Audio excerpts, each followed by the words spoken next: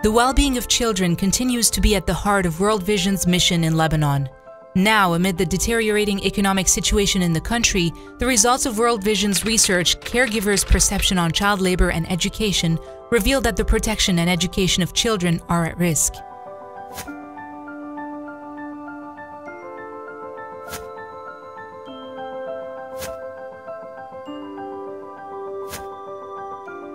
The survey demonstrated the adverse economic situation to be the prime motive behind the deprioritization of children's education and withdrawals from school.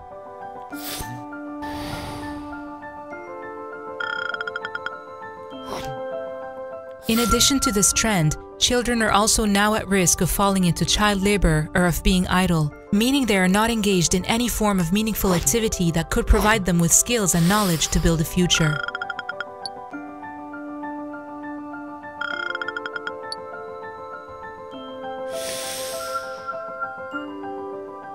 In the households where at least one child aged between 3 and 11 years old works, on average 45.6% of the children in the household are involved in labor.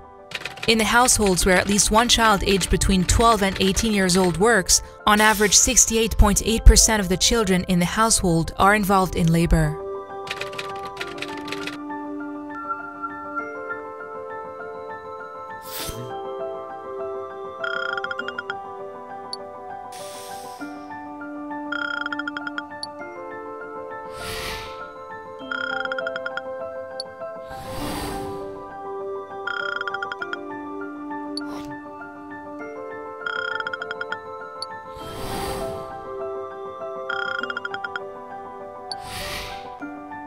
The dangerous phenomena of child labor and dropping out of school are clearly widespread and on the increase.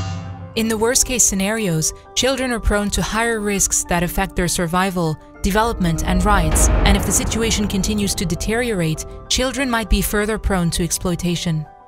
This gives grave concern for children's health and protection and reflects the need for a multi-sectoral approach to address the issue of child labor and school dropouts. World Vision calls for the greater integration of child protection programming into education, tailoring psychosocial support for caregivers, enhancement of remote learning, strengthening of outreach efforts, and financial support to vulnerable families. Free and compulsory education for all is the right of every child under Lebanese law. Therefore, World Vision also calls for this to be guaranteed and to urgently put children at the center of the response to the economic and mounting humanitarian crisis.